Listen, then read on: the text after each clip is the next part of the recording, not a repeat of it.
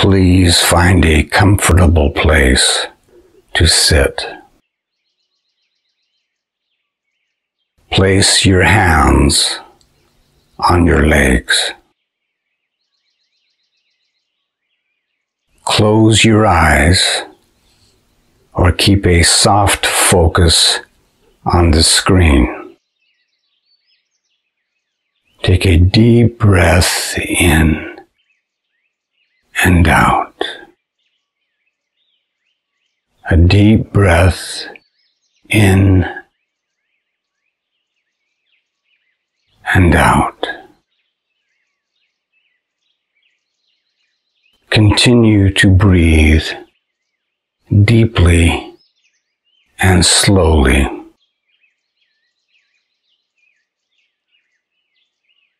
Feel relaxation flowing down from your head into your neck, into your shoulders, down your arms,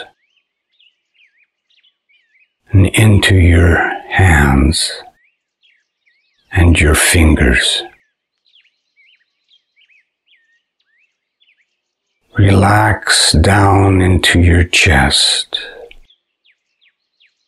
into your stomach,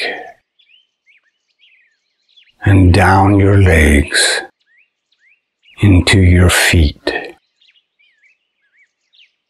Continue to breathe deeply and slowly.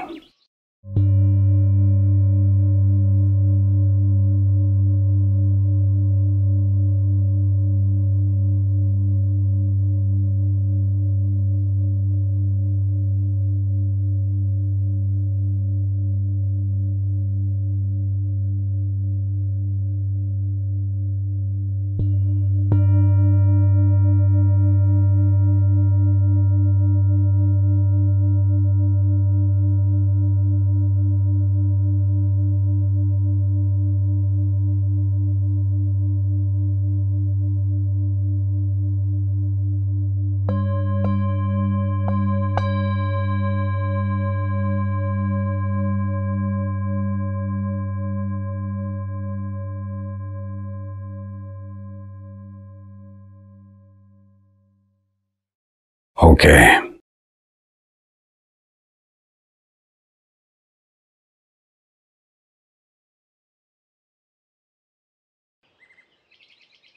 Welcome to the 12th lecture of my happiness class. Mental techniques is the topic. Mental techniques for feeling happier. The most important techniques are those that involve quieting the mind. As far as the impact on your happiness, these techniques are truly central. They are the main means, if you will, for mind training. I spoke before of mindfulness. Mindfulness is truly a powerful technique for feeling better and achieving more happiness over the long term. Mindfulness is simply being aware of what is happening now. It is the awareness of the present moment without judgment, with simply being aware without judging it. Some would find this very difficult, and staying present in the moment isn't easy. It's something that you learn over time as you keep practicing it. That the time that you spend being mindful increases, that the periods of time increase. So mindfulness is being aware without judgment. Just being aware usually means that you're going to have to find some way of taking your mind off of thinking. It's going to keep slipping back into thinking, That's the natural path of mind, if you will. But to find some way of just paying attention. Just paying attention to your breathing. The in and out of breathing takes your mind focusing on something and focuses it on the now. You can simply be aware of the sounds around you. You can be aware of movement, but you don't judge it. You simply observe it. Awareness, then, can be anything that you're doing as well, whether you're washing dishes or walking up the stairs or waving to someone. You can be aware when you're talking to someone. In fact, that will really help in your relationships, because when you're being aware, when you're talking, you're not being reactive. Mindfulness is powerful in that it brings some more quiet into your mind. It is also a means of taking the power of your emotions out of feeling them. In mindfulness, you don't resist feelings. You don't get angry that you're angry. You simply observe it. You observe your feelings. Let them pass through you like a cloud passing through the sky. You don't resist them. What you resist persists, because what you focus on will loom larger in your mind. You don't fight your feelings. You don't fight your thoughts. You watch them. You observe them. Let them pass through. When you feel like you're being pulled out of the now, pay attention to your breathing. Pay attention to the sounds. Don't think about them. Don't have commentary going on. Just be aware.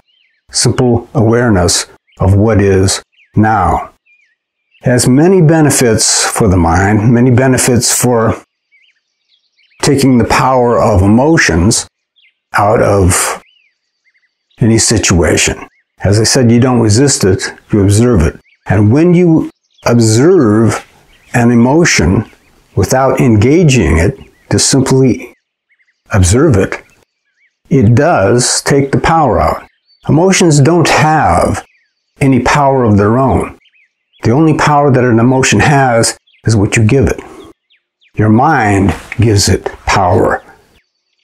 It cannot possess you if you don't let it. And as I said, don't fight it.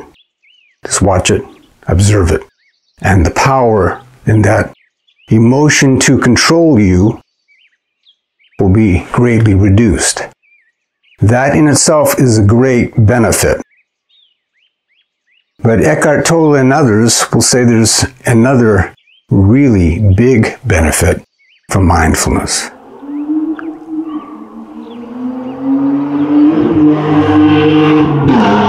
Have to wait for the motorcycle passing through here. It is what he calls presence, with a capital P. And by that what he means is that the source of mind, with the capital S, is always there, but we are always kind of blocking its awareness of it. He says that the thinking mind always thinks that it has to solve problems, has to reason through them. If you're going to be prepared and you're going to be able to deal with anything, you got to be thinking all the time. And he says that is exactly wrong. Some things, yes, you have to think about when you're engaged in something like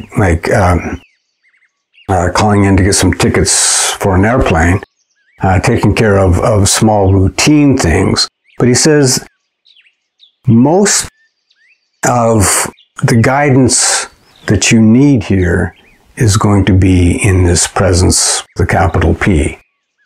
And as many have said, that if you simply quiet your mind, you will be getting communications not in a voice, but in feelings. You will find instincts and creative impulses and some excitement that move you to do things. And they say that this presence with a capital P has the larger picture. It has an intelligence beyond your imagination, and it really knows what the bigger picture is. And the small reasoning mind has very little information. So you gain the ability to take the power out of emotions you don't want to feel.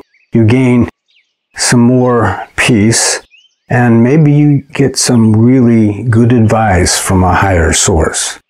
So mindfulness is truly an important method to use, and it's one of the reasons why it's being taught in schools and is now being said to be a major part of psychotherapy, and employees are being taught about mindfulness as well because it increases their productivity. Mindfulness is truly an important method to learn, and it's simply being aware in the moment. The more you practice it, the longer you're able to stay mindful, the more benefit you get out of it. It can be quite frustrating at first because you're constantly noticing you're always getting back on the train of thought. Keep practicing it. It will become more and more automatic. It may take some time, but if there is one thing you can learn to truly have a big impact on how you feel and on your happiness, mindfulness is really important.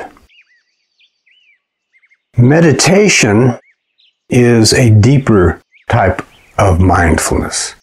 In mindfulness, as I said, you can be actively doing things and be mindful. Meditation is when you're sitting still, that you are trying to remove yourself from activity and the thoughts and the stimuli, if you will, although the main point of meditation is still being present in the now. You can be aware, but what you are allowing is some time as you're doing this, trying to sit quietly, allowing for some time for your mind to sink deeper into stillness, where you can reach deeper depths of this quietness, deeper depths of calm, more awareness of the joy, peace, and love that is inherent in you, and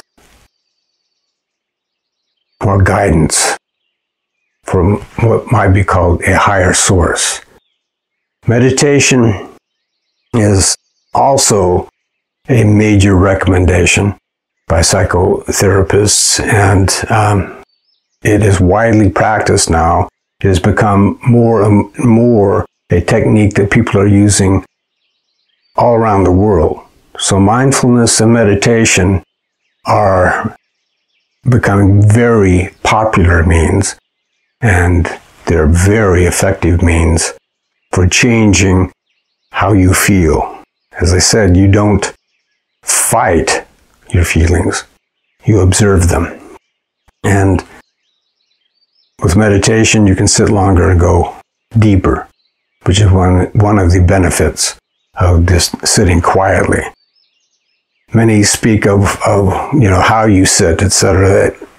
Probably the most important here is that you keep your spine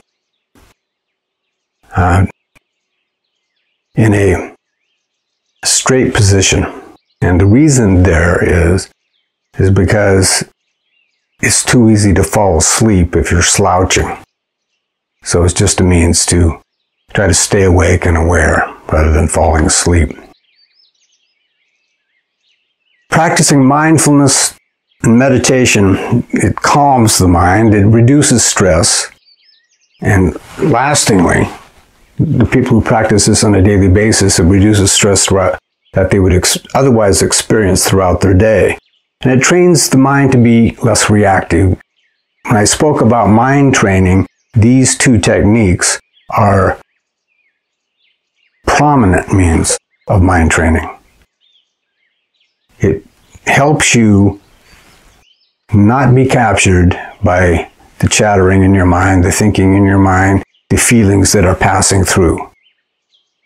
It is mind training, mindfulness and meditation. And for certain, those who practice this do tend to feel a lot more peace and joy in their lives. A short and quick technique, something that I used a lot when I was in basic training in the Army out in California. I started practicing it then. Actually, I didn't know about the technique itself. I just kind of spontaneously did this. But visualization is one of the methods that is recommended for people to get out of moments of stress and distress and just get a quick break. Visualization is about finding a calming place in your mind. It may be a memory. It may be something you just kind of imagine.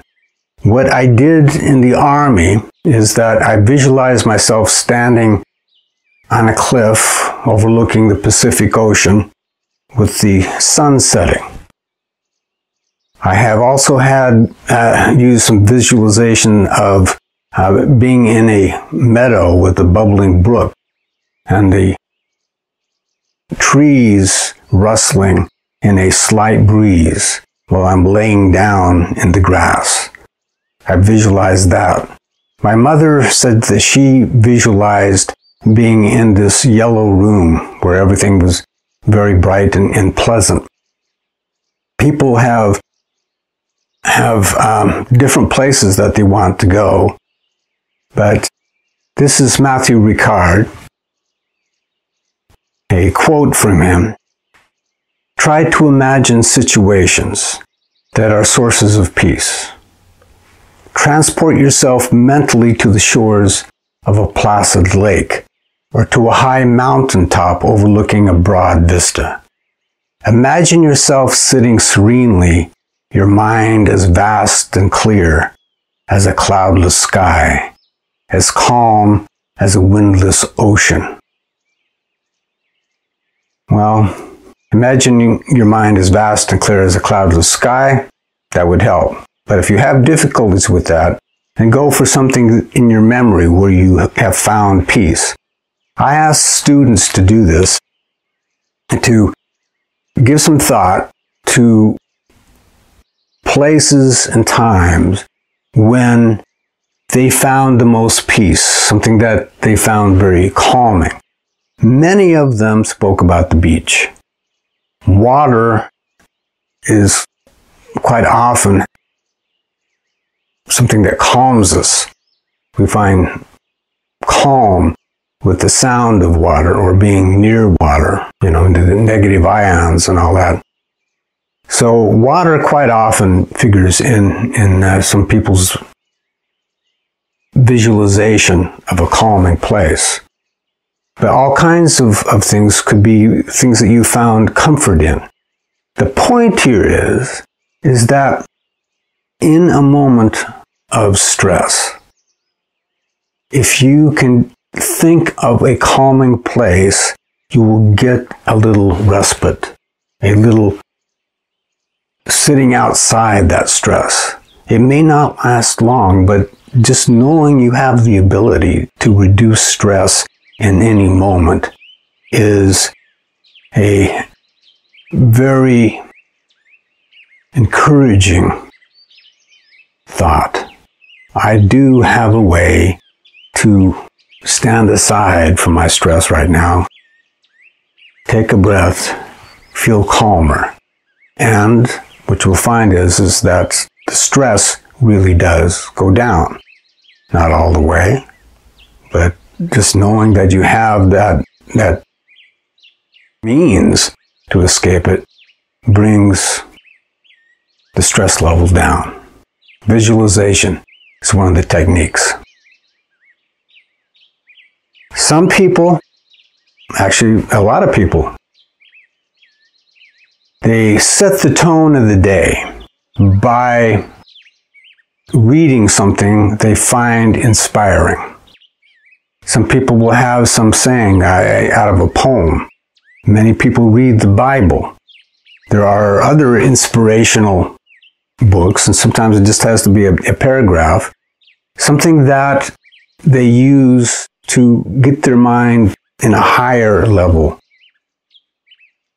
to set the tone for the day. And if you start at the beginning of the day with this type of inspiration, it is something that can carry on through the day. Starting the day off like that can really take a lot of the sharp edges of the day and round them. So this is one of the reasons why a lot of people start the day with reading something inspirational. It can be short. Some people will spend more time at it, but just start the day off with inspiration. Another thing that is recommended by many people, and this may be more kind of the New Age type of thing, but you'll find this practice practiced in standard religions, the people who go to church, etc.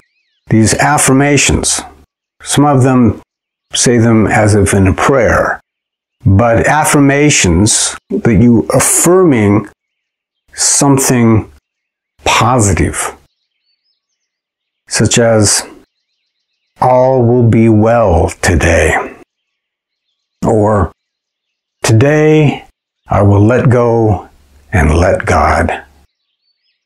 I actually use that one a lot because I think, wow, if I've got someone truly with the intelligence of the universe here helping me out, why not let him give me direction rather than my little reasoning mind?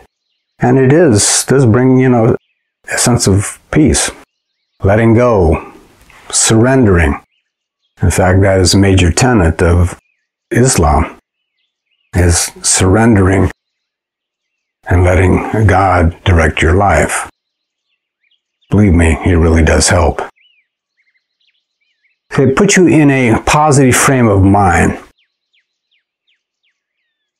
They say this is taught by many of, what do I call the masters and the wise and others, that the most powerful affirmation begins with I am. I am is in the Bible. In fact, I am that I am was what God said his name was, if you will, to Moses. I am that I am. And this has been repeated by many of the masters, is that I am is sending a powerful message to the universe. And I am love. I am peace. I am worthy. I am loved. All these affirmations using I am are said to be among the most effective to bringing what you're saying you are into your experience. Do they work? Actually, I think they work pretty well, in my experience. But this is quite often what is suggested by what I'll say, the masters and the wise. I am affirmation. And many people in what you call New Agers use these as well. Actually, though, they're recommended by psychotherapists too. One of the most important things also in dealing with troubles and negativity and depressing thoughts is to change how you see it. It's called reframing, changing the frame of the picture that you're seeing. And this is mainly about standing back and seeing the bigger picture than the mountain of the problem in front of you. Standing back is perspective, changing your perspective on what's happening. When you have a problem, it tends to be where your focus are, and whatever you focus on looms larger in your mind. That's the power of focus. It also teaches you what you should be focusing on the things that make you feel better. If you're focusing on the problems, then those problems will loom larger. They become the mountain in front of you right now. And to lower the power of those mountains to dominate all your thinking, it is better to somehow be able to stand back and see it differently, see it in the context of something larger, right? That your troubles, first of all, are never as serious as you think they are. I have had many students come to my office with problems and sorrows and worries, and I tell them, have you ever noticed that things tend to work out in the end? How many times you've had these problems and worries in the past, they're gone. You don't think about them anymore. All things must pass. Or sometimes just a little humor. Sometimes I'll say, well, life sucks and then you die. Can you believe that actually can make someone feel better? Yeah, because it makes them laugh. I also say, I hope the recruiter didn't tell you this was a vacation planet when you signed up to come down here. Anything like that. But the larger perspective of seeing that problems that have dominated your mind in the past, you no longer think about, they're gone. And the problem of right now will do the same thing. Stand back, see the larger picture, see also the many things that are good in your life, and this problem will shrink down into a molehill. And when you change how you see these type of challenges, and you're able to do this, the more often these challenges will become less oppressive, less dominating, less fearful in the future. Reframing, and it will reduce many of the challenges and sorrows and at least make them more manageable. One of the most powerful quick fixes you can have in any situation is laughing. Humor is magic. When you're laughing, you can't feel bad. Laughing is such a good feeling, and it takes away so much of your focus on the negativity.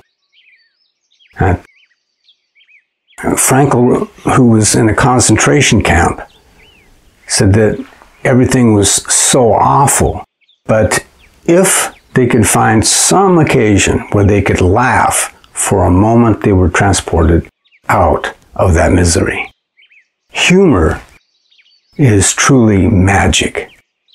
Laugh and you will feel good. And actually, there are a lot of things to laugh about. The absurdities of life really are kind of funny. When you think about how absurd life can be, well, it's a good reason to laugh. I found many of the absurdities of life really made me laugh. And actually, some of people, talk about starting the day with a joke. That an affirmation or inspiration. Some start the day with a joke, and it supposedly makes their day go better. Laugh. You will find that there are many, many websites devoted to gratitude, who say that gratitude is a major way to feel better. But gratitude is feeling better. When you're grateful, that is a good feeling. It is like appreciation. It is its own reward. Gratitude is a positive feeling. And many who claim that they had the peak experiences, one of the things they said, I talked about love, joy, and peace, but most of them said they felt this overwhelming gratitude for just being. This gratitude for the beautiful aspect of reality. They were so grateful. And Muji, he's one of the ones considered enlightened, that he's supposedly transcended his ego, but he says that he practices gratitude a lot. Is that his prayer will be, thank you, thank you, thank you. Thank you for this beautiful morning. Thank you for my breath. Thank you for breathing. That is part of his practice. Expressing gratitude. He says it is very powerful, and everyone should practice it. Being openly thankful. And you can find reason to be grateful in many things. In fact, finding things to be grateful for has become one of the major practices in therapy and in teaching happiness classes. Commonly, students will be asked to write down 10 things. 10 things for which they're grateful in their lives. This is being done in elementary school as well. I've had students say that their children have been taught gratitude because it's become such a well-known way of feeling better. Just writing down 10 things that you're grateful for in life right now obviously takes your mind off of the things that are bothering you. It makes you more aware of all the things you can be grateful for, and you feel better. And in the happiness research, they say that people do feel better. That just doing this once a week improves how people feel, and practicing it more often than that has an even bigger impact. Gratitude. Write down 10 things that you're grateful for, and you can make it a practice. And according to the research, you'll feel a lot better.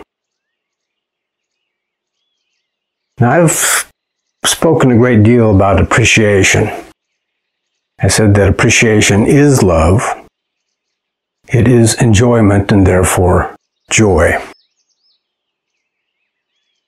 But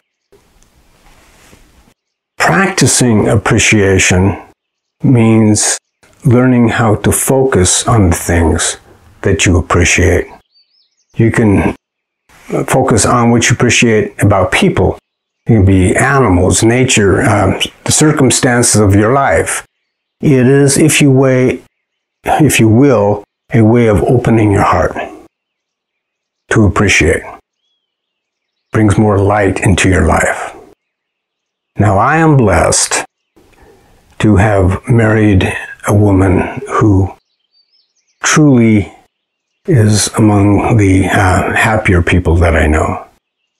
And where I always had kind of a serious bent of mine, she was always appreciating things. She would mentioning, oh, look at that, look at those flowers, aren't they beautiful? You know, look at that squirrel. You know, look at that dress or something in the window. She was always speaking of appreciating, or if you will, enjoying the little things in life. That really made a difference in my life. She taught me how to be aware of the little things, the appreciations of all the little things. And certainly has made me happier. That her appreciations have taught me to be aware of the little things, to appreciate them, and to look for the things that I think are worthy of appreciation. Or just being aware of something and then saying, well, actually that's kind of nice. Appreciating it. Appreciating food, and of course appreciating other people is something that will bring a great deal of joy. So appreciation, learning how to smell the flowers, if you will, and enjoy the little things in life is some really good advice. I have left one more subject of a mental technique out for today. That's because it deserves to be treated by itself. That is the subject of forgiveness. Forgiveness goes deeper into the mind because so many of the things we can do to feel better have a problem, because deep in the mind things will arise that seem to be beyond our control, that will take away our good feelings and our happiness. That within our subconscious, if you will, we have to deal with some matters that are going to keep coming out, and it's not going to be simply brushed away by techniques I just mentioned. We're going to have to go deep into the mind, and we're going to do that by exploring the subject of forgiveness. That is the next lecture. So you have a lot of techniques to practice, a lot of things that will bring you greater happiness. Hopefully, you will find some of them attractive enough to practice them in your lives. Namaste.